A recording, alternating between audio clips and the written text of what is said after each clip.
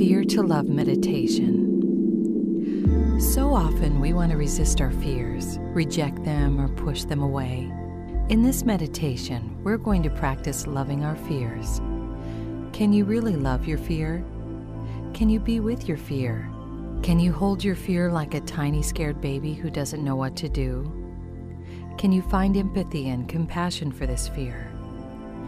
Can you honor the fear without pushing it away or rejecting it? Sit upright and find a comfortable position.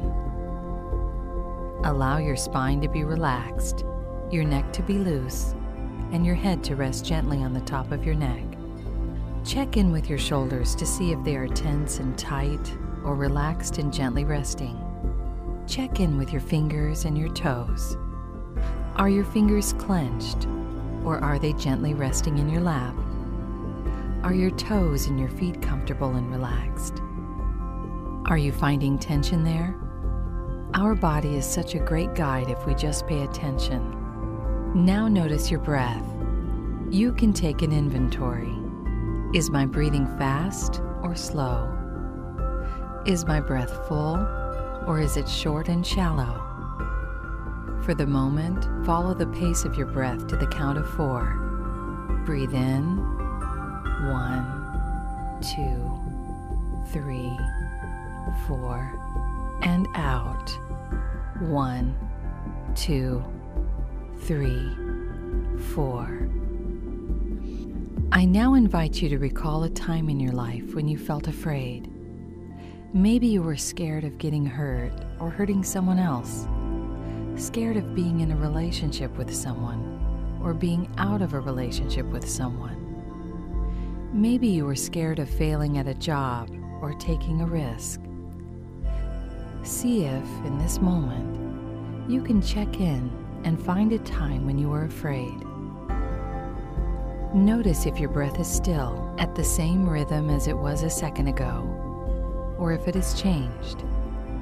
Just pay attention. Once you locate that fear, that experience you had, take notice of where it lives in your body. For some of us, fears show up in our stomach, in tightness or butterflies, or maybe it's in your shoulders or your back. Maybe it's all in your head. In this moment, just notice, where does my fear live? As you feel that fear in the present moment, take note of your heart. Where is your heart in relation to your fear? Is your fear in your heart? Is it away from your heart? And as you begin to sink into your heart, I want you to imagine the light that exists within your heart, shining down onto your fear. Imagine the warm rays of your heart's light and your love radiating to your fear. Look at your fear lovingly. You might imagine your fear like a crying baby. You might want that crying and the noise to stop, but you don't push the baby away. You hold the baby closer. You cradle the baby. You care for and love that baby.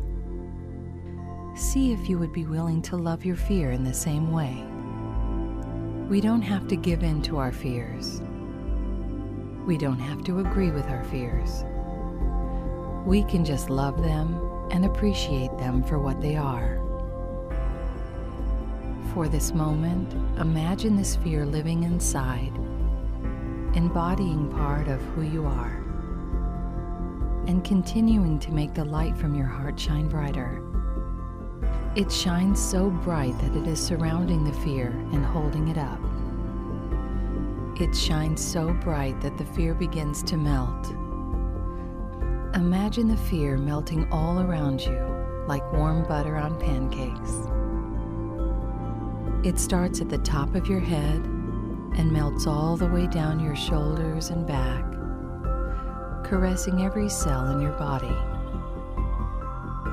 What is it like to melt your fear with love? You may feel your fear start to come back. That's okay. Imagine yourself giving this fear a big hug, welcoming it. This time, Invite it into your heart. Have it take a seat and be with you there.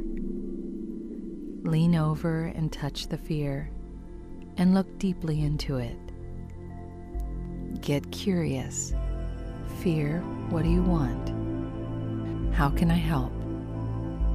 All the while, your love is expanding and growing and holding your fear in loving presence.